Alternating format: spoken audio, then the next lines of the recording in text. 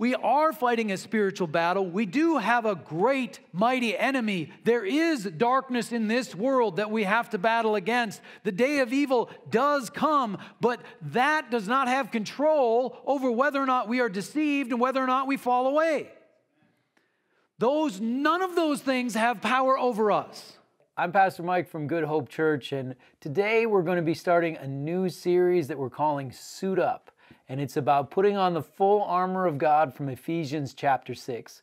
You know, this life involves spiritual battles. There's so many things that we go through, and one of the big things that we need to learn how to do is to fight this spiritual battle. Ephesians chapter 6 really helps us with that. So let's get started. Part 1 of Suit Up. 1 minute blessing. Let's pray. You know, one of the things that the gospel is supposed to take care of in this world is loneliness and isolation. That is something that God has a plan to eliminate on the planet, and it is the love of the followers of Jesus for one another.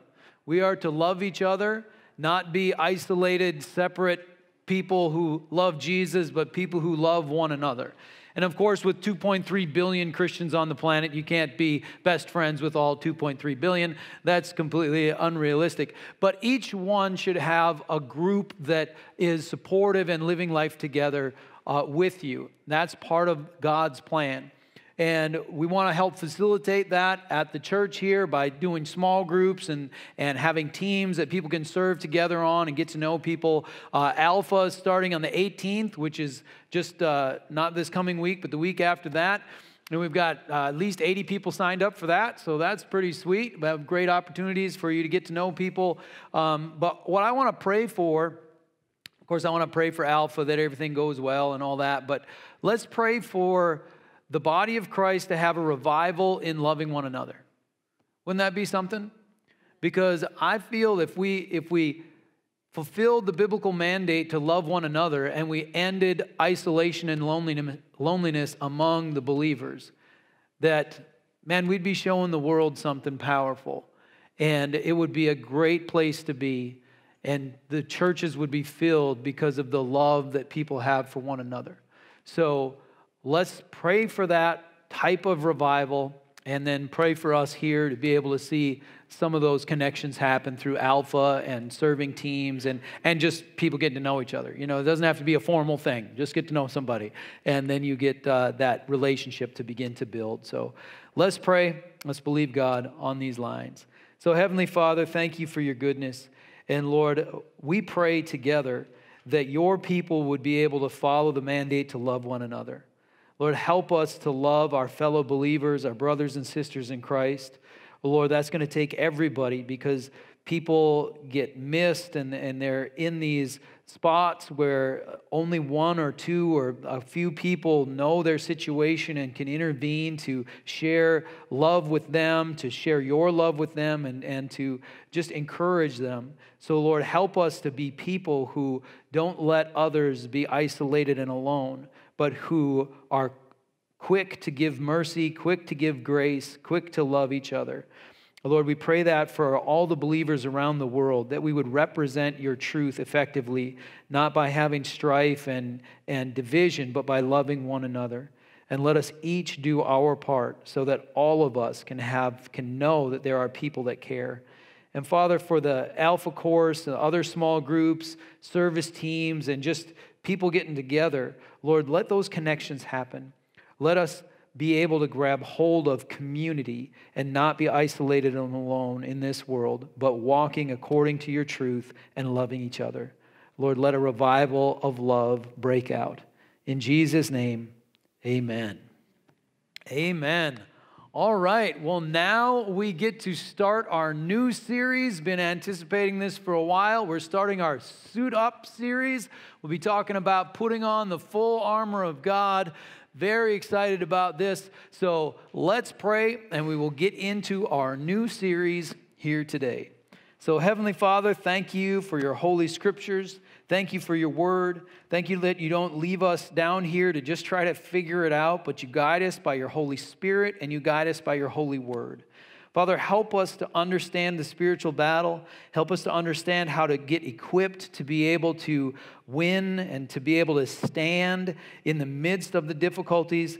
And Father, of course, each one of us is dealing with different things. We've got different obstacles in our way, different challenges, different trials and struggles. But Lord, you are able to meet each one of us here right now by your Holy Spirit. So, Lord, I pray you would do that you would meet us here and you would give us just what we need so we can take our next step. So, Father, bless our time. In Jesus' name, amen. Amen. All right, Suit Up Part 1. So, here's what I want you to understand, and if you get this single concept, you'll have gained control of the basic, important piece of this entire series, and that is this. There is a spiritual battle going on, right? There is a spiritual battle. It's not just this sanitized little, well, God is good and I'm going along my life and it's me and God and that's pretty much it. No, there is all kinds of stuff, spiritual forces going on. There is a spiritual battle. There is a war going on, and you are in that battle whether you know it or not. This is something that happens to you. You don't have to go find it. It comes and finds you. But the believer in Jesus has access to the tools that we need to fight this battle and to win. This is the most important thing of this whole series. So today's sermon, what I'm wanting to do is to define the spiritual battle, help us to understand the significance and the difficulty of this battle.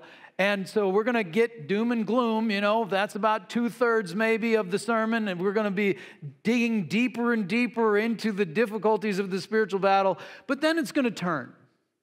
And we're going to find out what God has provided for us. So let's look at the spiritual battle, try to get a grip on it and understand it, and then let's understand the power that we have in Christ. So as we start this, let's remember the shallow soil from the parable of the sower. So this is a famous parable of Jesus we talked about a few weeks ago, and here's part of the explanation of it, verses 20 and 21 of Matthew chapter 13. The seed falling on rocky ground refers to someone who hears the word and at once receives it with joy. So the person who hears the word, what word is that? Well, it's the gospel truth that there is a God in heaven that loves them and that there has been a sacrifice made so that their sins, however great, however terrible they look in their own eyes, that those sins can be forgiven, that they can be set free, that their past no longer defines them, but they can step into new life and walk with God in this life and have everlasting life in the paradise of God. That is the word that they at once receive with joy. And that's a good word, and you should receive that with joy. Amen? Amen. But then, verse 21, but since they have no root, they last only a short time. When trouble or persecution comes because of the word, they quickly fall away. So these are people that have no root, and then when trouble or persecution comes, they quickly fall away. Why does the trouble or persecution come? What does it say? Because of the word. So they accept this word with joy, which is the good news of the gospel of Jesus Christ. But then they step into it thinking it's only, sunshine and roses. And then they find out that there's also trouble and persecution. That life still includes difficulties and pains and struggles. And they don't know that, they don't understand that, they think it's all going to be good. And so then when the hard things happen, trouble and persecution because of the word, then they fall away. It says quickly fall away. So here's the next question.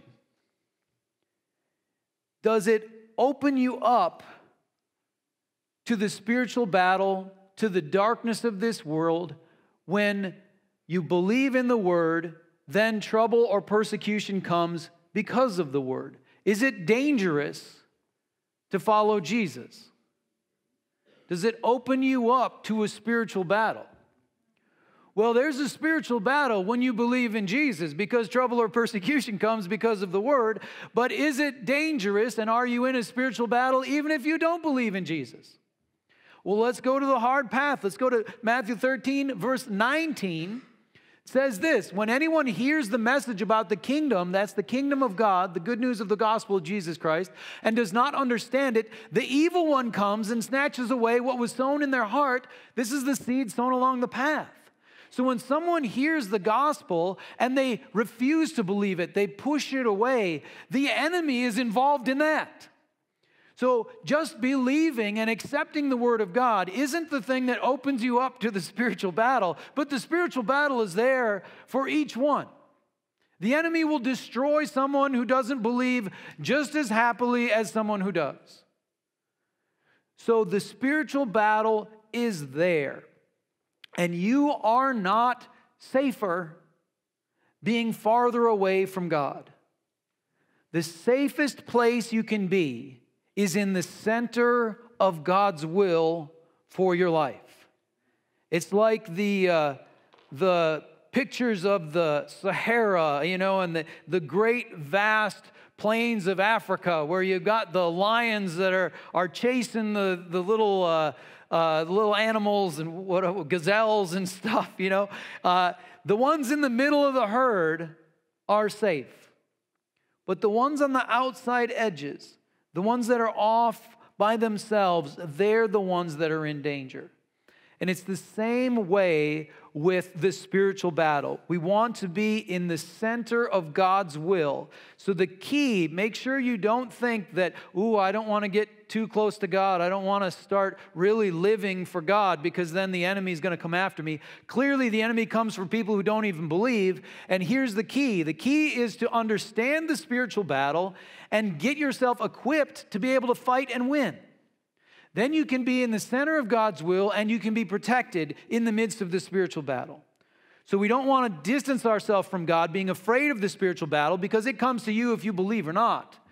But what we need to do is to draw near to God, understand the spiritual battle, and get equipped to fight and win. So let's go to Ephesians chapter 6. Let's read verses 10 through 20, and then we'll look at a few of the verses individually. Ephesians 6, verse 10. Finally, be strong in the Lord and in His mighty power. Put on the full armor of God so that you can take your stand against the devil's schemes. For our struggle is not against flesh and blood, but against the rulers, against the authorities, against the powers of this dark world, and against the spiritual forces of evil in the heavenly realms. Therefore, put on the full armor of God, so that when the day of evil comes, you may be able to stand your ground, and after you have done everything, to stand. Stand firm then with the belt of truth buckled around your waist, with the breastplate of righteousness in place, and with your feet fitted with the readiness that comes from the gospel of peace. In addition to all this, take up the shield of faith with which you can extinguish all the flaming arrows of the evil one. Take the helmet of salvation and the sword of the Spirit, which is the Word of God. And pray in the Spirit on all occasions with all kinds of prayers and requests. With this in mind, be alert and always keep on praying for all the Lord's people. Pray also for me that whenever I speak, words may be given me so that I will fearlessly make known the mystery of the gospel, for which I am ambassador in chains.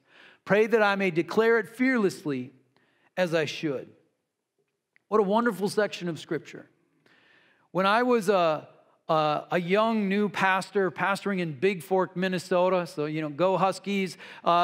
Big Fork, great place, and we had our little chapel that we were having church in, and we poured a new floor because the floor was just all broken and everything, poured a brand new cement floor, and before we put the carpet down, we painted with big letters verses of the Bible and covered the entire floor. And we had this section from Ephesians chapter 6 that went all the way around the perimeter, 3 circles, and then with the last 2 verses fanning out underneath the pulpit. So I was standing on top of verses 19 and 20 every time I preached. And let's go back to 19. This is what I was standing on. Pray also for me that whenever I speak, words may be given me so that I will fearlessly make known the mystery of the gospel, for which I am an ambassador in chains. Pray that I may declare it fearlessly as I should. And I was conscious of standing on those words while preaching the Word of God. And I still, even though we don't have those words written down right here, those words are still true. And people are still praying for me, and we're still believing God for something good to come. So, amazing section of Scripture. Let's go back to verse 10. We'll look at a few verses at the beginning of this and try to get a deeper grasp of what's going on here with the spiritual battle. Verse 10, finally be strong in the Lord and in His mighty power. What an important verse. It's important to understand what this verse doesn't say. It doesn't say, be strong. It doesn't say, grit your teeth and make it work. It doesn't say, pull yourself up by your own bootstraps. It doesn't say, you can do it. It says, be strong in the Lord and in His mighty power. Here's something you need to understand about the spiritual battle. You, I, none of us can beat the devil. I'm not strong enough to go up against the enemy of my soul. You are not strong enough to go by yourself to the enemy of your soul. We'll talk a little bit more about that next week. But here's the deal. We need to be strong in the Lord and in His mighty power. So the good news is I don't have to be strong enough. It doesn't matter who I am. You don't have to be strong enough. It doesn't matter who you are. It matters if you're strong in the Lord and in His mighty power. When we submit to God, resist the devil, and he flees, why does he flee? It's not because we're all fancy. Here's the picture I've always had. When the enemy comes against us and we resist and we say, you leave me alone, you get out of my head, you have no right to mess with me, go. And we cast the enemy out, we take our thoughts captive, and the devil flees. How does that work? I always picture me standing there about 6 inches tall, trying to act all fancy, with a 1,000-foot Jesus standing behind me going, you heard him, you better go. Because I don't have that power. But if I am in the Lord and in His mighty power, then I can stand strong in the spiritual battle. So you can't go on your own. This isn't your own strength.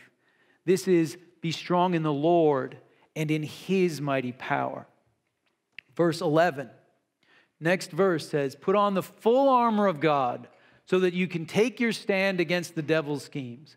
Put on the full armor of God. As we go through this series, we'll be talking about each specific piece of armor. We need to put on the full armor of God. What happens if someone goes into battle and they're missing some of the armor? Like they're just in really great shape, no helmet. Where's the enemy going to go? For the head. You got everything is great, but all you have is a helmet. Now what's going to happen? Anywhere else? When it comes to the spiritual battle, we need to make sure to shore up our weaknesses. We need to make sure that we have the full armor of God, not a little bit of the armor of God, not just one little part. But we need the full armor of God in order to take our stand against the devil's schemes. So the devil is a schemer. The devil schemes against us. What are the devil's schemes? I'll give a few biblical examples. First one is Satan will hurt you in order to drive a wedge between you and God. Satan will hurt people. Maybe Satan will hurt someone you love and then whisper in your ear, I can't believe God is treating you like this. He's allowing this to happen. You going to put up with that? He clearly doesn't care about you. And then you'll go, oh no, God is allowing this to happen. Maybe he doesn't care. And then Satan will say, hey, yeah, so I'll treat you way better than that. But meanwhile, he's the one causing you the harm in the first place. It's a scheme. It's something that he's trying to do to pull you away from God. That's what he did to Job. He hurt the people Job cared about. He destroyed Job's finances. He took away Job's health for one reason: to drive a wedge between Job and God, to get Job to pull away from God. But it didn't succeed. Satan, scheme number 2. Satan will tell you half-truths that are kind of in line with what you're thinking, and even use scriptures to try to get you just off track enough to miss God's plan for your life. This is what Satan did to Jesus when tempting him in the desert. Oh, you want this authority? I'll give it to you. Do this. Oh, when he's quoting scriptures and he's trying to get Jesus to be deceived and just kind of thrown off by half-truths and even quoting scripture. Now, I think this might be Satan's strongest tactic, because if you're going up against the Son of God, aren't you going to bring your best punch? You know? And this is what Satan did to Jesus to tempt him in the desert, was to tell him half-truths, kind of lead him a direction he kind of thought he should go, even using scriptures to get him off track. Didn't work. Jesus saw through it. He did not cave. Satan, scheme number 3, and of course there's way more than this, but here's 3 of them.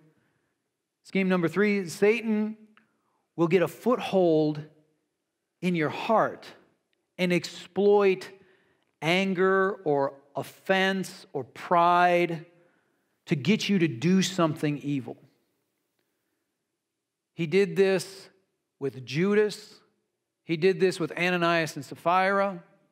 So with Judas, do you want to know why Judas got so offended and was willing to turn his Lord over to the high priest? It was when he saw that very expensive perfume poured on Jesus, and he thought, what a waste. And he was offended that that much money would be spent on this preacher.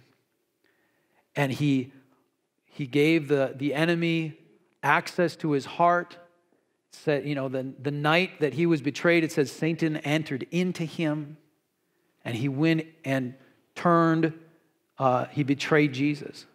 Turned him in.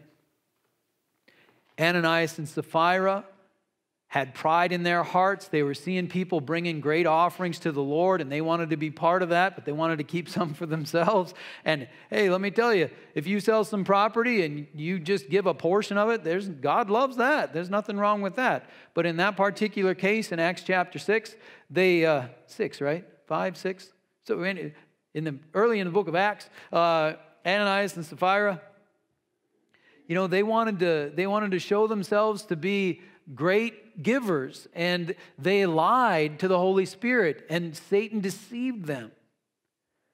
So Satan can exploit a foothold in anger or offense or pride and get you to do something wrong, something evil, throw you off. So we need the full armor of God so that we're not fooled by the devil's schemes. Verse 12. For our struggle is not against flesh and blood. Is our struggle against flesh and blood? No. What does that mean? It means our struggle is not against people. So is our struggle against those goofy politicians? How about the people that follow the wrong politicians? Is our struggle against them? I always get a variety of looks and things from the group when I talk about this. It's kind of fun. Is our struggle against drug dealers and human traffickers?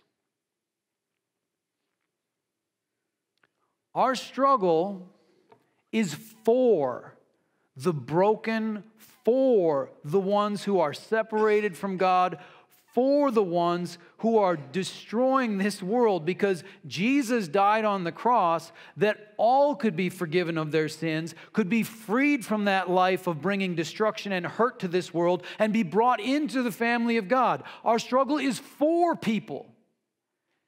For the followers of Christ, absolutely, but also for and over those who are separated from God and living completely contrary to God. That's who we're fighting for, not against them. Amen? Amen.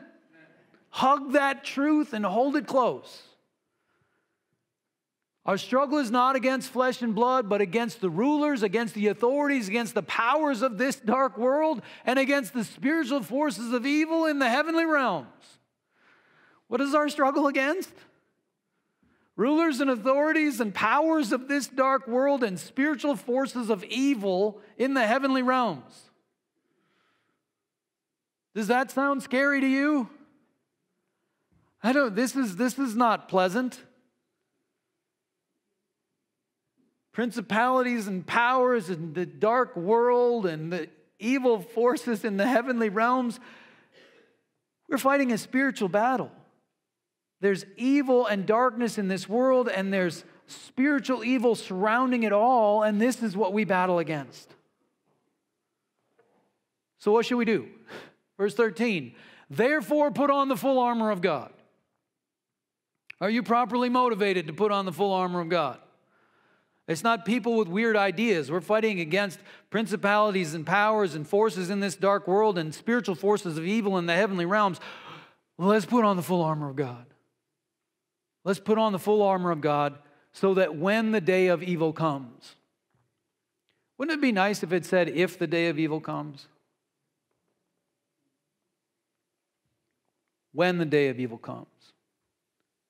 And it doesn't mean that everybody gets one day of evil. What this means is that we face evil over and over again in this life. There are times of great trials, times of great struggles, times of great hardships, times of great pain in this life. But if we put on the full armor of God, when the day of evil comes, you may be able to stand your ground, and after you have done everything, to stand. The great promise here is that the day of evil will not take you out, but you will stand your ground. Your heart will not break and be pushed away from God, but instead, with the full armor of God, ready to go into the spiritual battle and win, we will be able to stand our ground on the day of evil.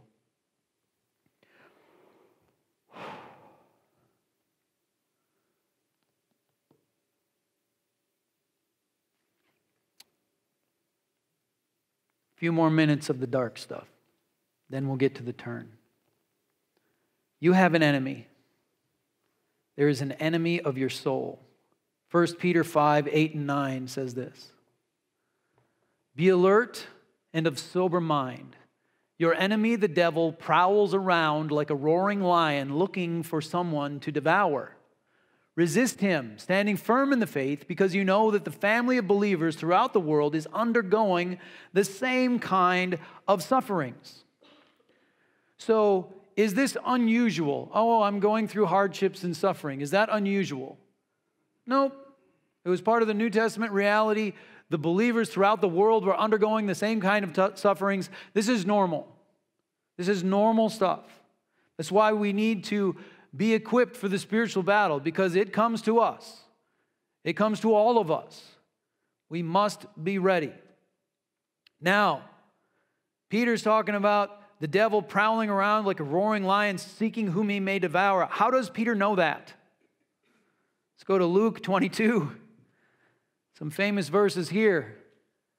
Simon, Simon, which is Peter. A lot of them had multiple names.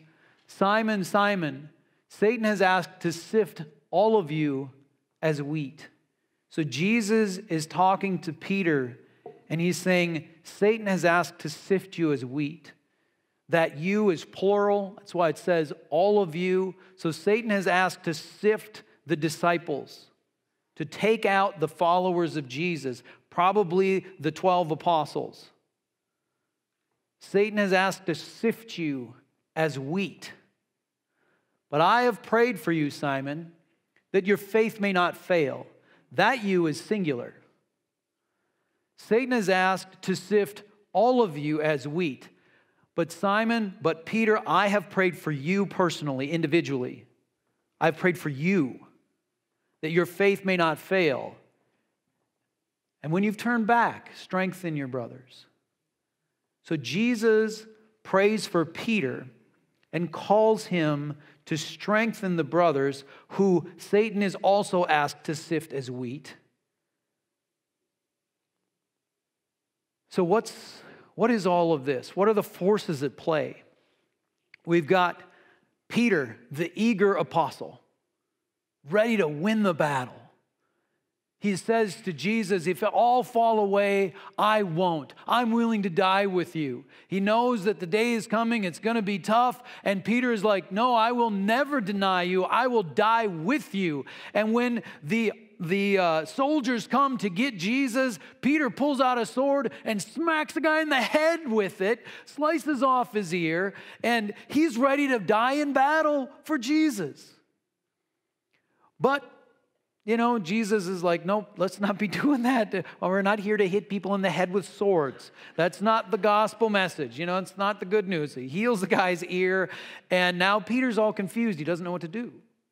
He was ready to swing a sword at people, but he's just not sure what to do now. And what are the forces at play? Well, you've got Peter, the eager apostle, the eager disciple, but you've also got Satan who's asked to sift him and his friends as wheat, but you've got Jesus who's prayed for Peter. So Peter goes through this time of confusion because he had a plan, the plan didn't work. Now Jesus gets captured and he's not sure what to do, and they all kind of run away, and Peter isn't sure, he's confused. People are asking him, are you with Jesus? He's like, no, you don't understand. I'm not with him. And he denies Jesus 3 times. Then the rooster crows.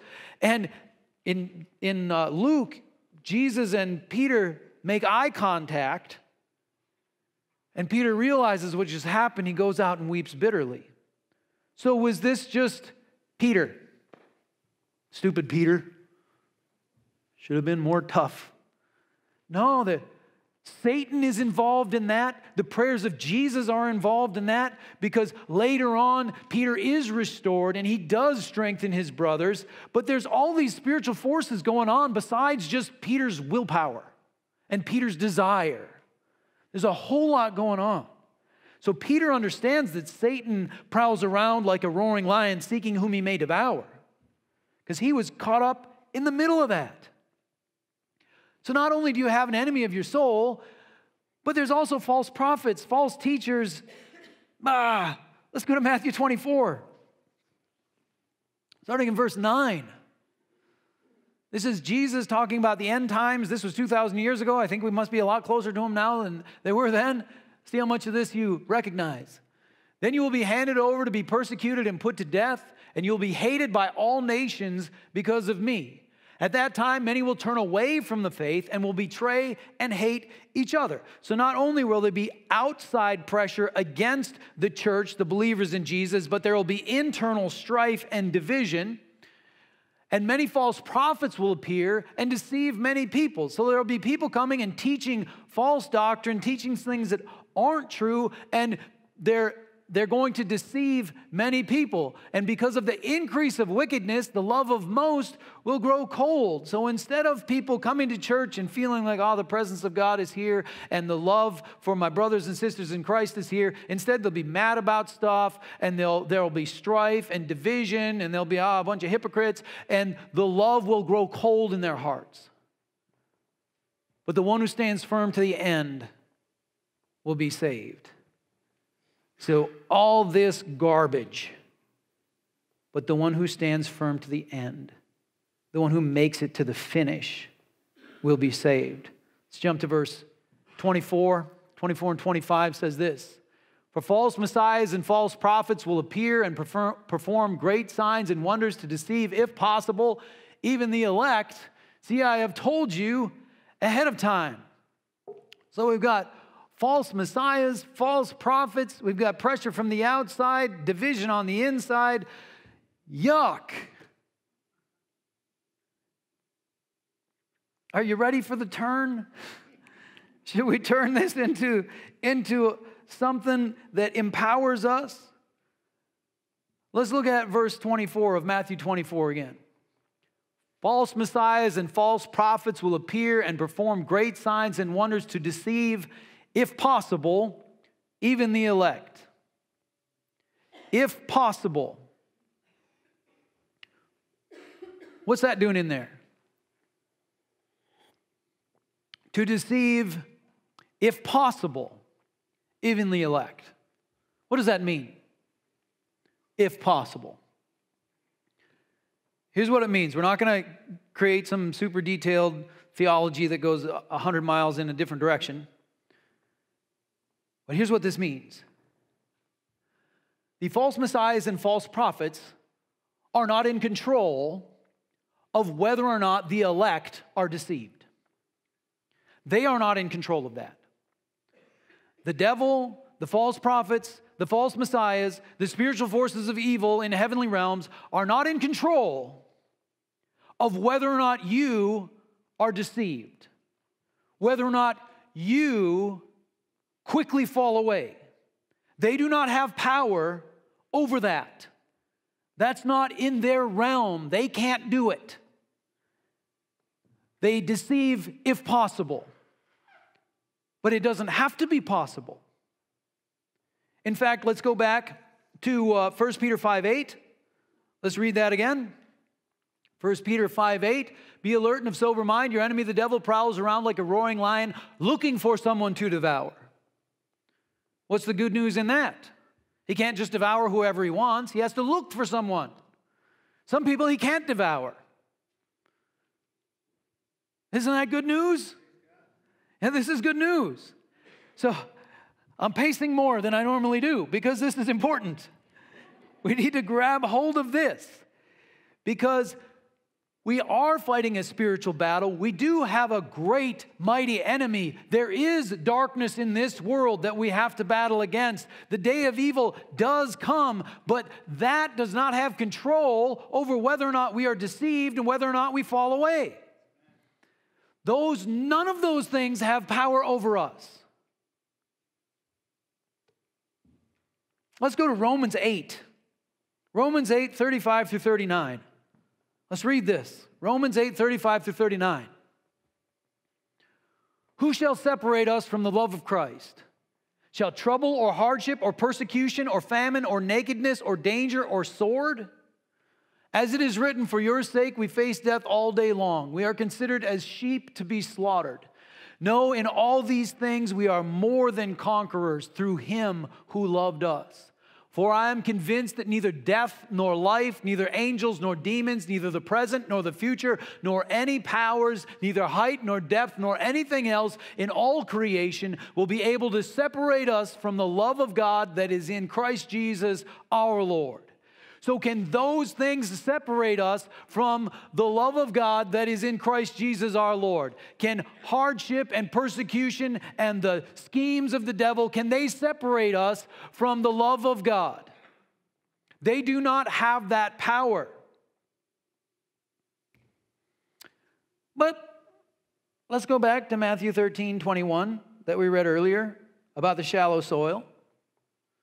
Since they have no root, they last only a short time. When trouble or persecution comes because of the word, they quickly fall away. Trouble or persecution came and they fell away. Did that separate them from the love of God that is in Christ Jesus? They fell away. So which is it? Does trouble or persecution have the power to cause us to fall away or not? Do we do Matthew 13 or do we do Romans 8? Here's the problem. The problem isn't the trouble or persecution. The problem is the root. The problem is the depth in Christ that people have. The problem is whether or not they put on the full armor of God. what Jesus is describing here as them having no root is a very quick way of talking about the same concept that the Apostle Paul is talking about with putting on the full armor of God. When you put on the full armor of God, then something completely different happens, as we read in Ephesians 6, verse 13.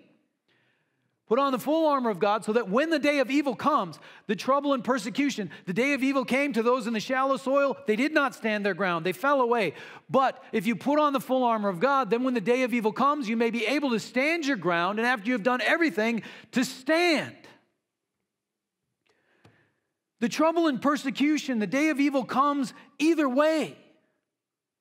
But whether or not you're rooted in Christ, whether or not you have the full armor of God, determines what will happen in your heart. Because the external circumstances, if you are not grounded in Christ, if you don't have the full armor of God, the external circumstances will affect your heart. And you will become discouraged. And your faith will fail. And your trust in God will break. And you will fall away. But if you are strong in the Lord, then when the hardship comes, it is an external hardship, but it's not an internal faith crisis because you are grounded in Christ. I'm going to invite the prayer teams up. We're going to close here in just a little bit. External factors have no power to separate you from the love of Christ. Don't give them that power. They have no power to cause you to question the goodness of God. They have no power to break your faith or break your hope unless you give the hardships and the trials and the persecutions and the difficulties and the confusions and the evil and the principalities and the false prophets, unless you give them the power to affect your heart, they cannot separate you from the love of God that is in Christ Jesus. This is the good news, that when we grab hold of the power of God and the strength of God, it's not that the trial won't come, but the trial will not separate us from Christ. Let's read Romans 8:35 through 39 again. And then we're going to focus on verse 37 as our closing verse. Romans 8:35. Who shall separate us from the love of Christ? Shall trouble or hardship or persecution or famine or nakedness or danger or sword? As it is written, for your sake we face death all day long. We are considered as sheep to be slaughtered. No, in all these things we are more than conquerors through him who loved us. For I am convinced that neither death nor life, neither angels nor demons, neither the present nor the future, nor any powers, neither height nor depth nor anything else in all creation will be able to separate us from the love of God that is in Christ Jesus our Lord. So don't let those things separate you from the love of God that is in Christ Jesus. Verse 37. In all these things we are more than conquerors through him who loved us. Do you believe that? That when trouble, hardship, persecution, evil forces, spiritual darkness comes at you, that no, we're more than conquerors when those things come at us. That's why we're doing a whole series. We got to put on the full armor of God. We got to get there. But put your faith on this verse.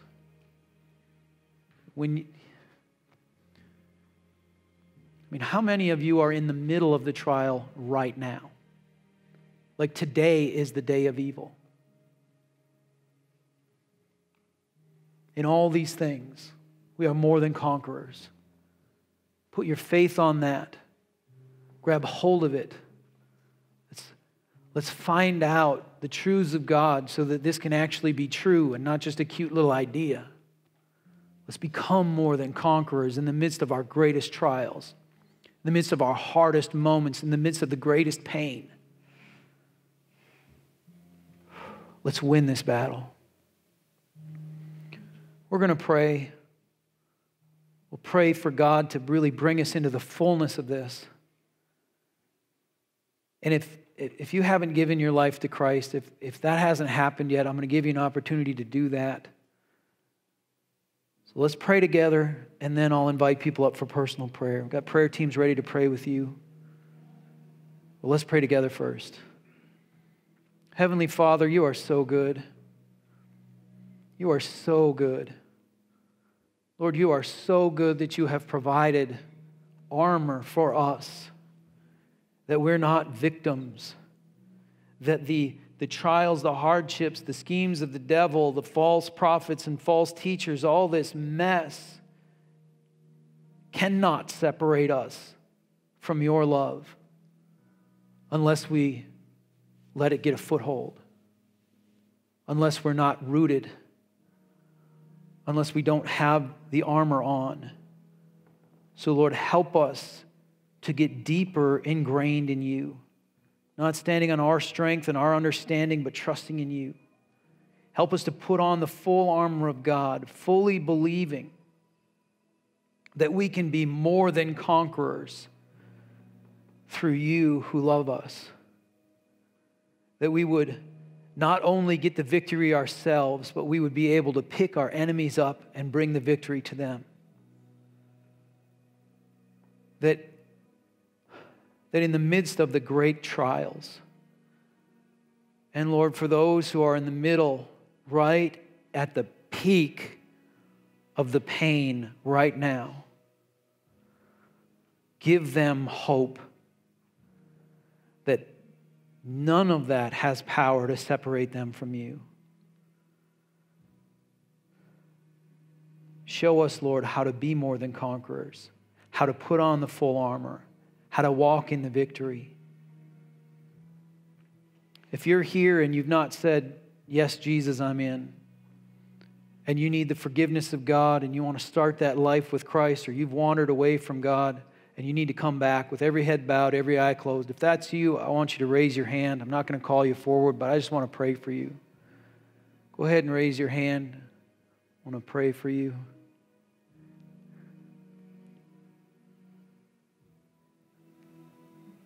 I saw one hand, two hands. Heavenly Father, you are so good for those individuals as they ask for freedom and forgiveness from the past, that you would just flood their hearts with the knowledge that your forgiveness is total and complete, that we don't need to prove anything, we don't need to bring anything to the table except for a willingness to be forgiven and set free. And then, Lord, walk with them. Walk with all of us. Help us to learn your ways and live them out. Help us to stand firm, rooted and grounded in truth, with the full armor so that we can take our stand on the day of evil. Lord, help us to be overcomers that get the victory and who are not overcome by evil, but who overcome evil with good.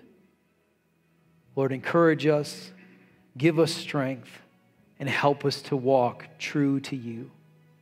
In Jesus' name I pray. Amen. So there's part one of our series called Suit Up, about the spiritual battle. You know, this is going to be a fairly long series. There's a whole lot to talk about, but I just want to tell you about the one most important thing. The one most important thing with the spiritual battle is aligning yourself with Christ, getting connected with God and holding on to the Lord. So we do that by putting our faith and our hope in God, by asking for forgiveness of sins and inviting God into our life to be our Lord, meaning that we pledge our lives to follow Him as Lord. Once you get aligned with God, then God is helping you and you're not on your own. You're not the one that's just trying to fight against all the forces of darkness in this world by yourself. So make sure that you're connected with God and that you walk with God. And then when you go through the trials, the difficulties, and the struggles of life, you can fall to the Lord. You can have Him help you through it. And as we'll learn later in the series, then God can grow us through these difficulties and build us up.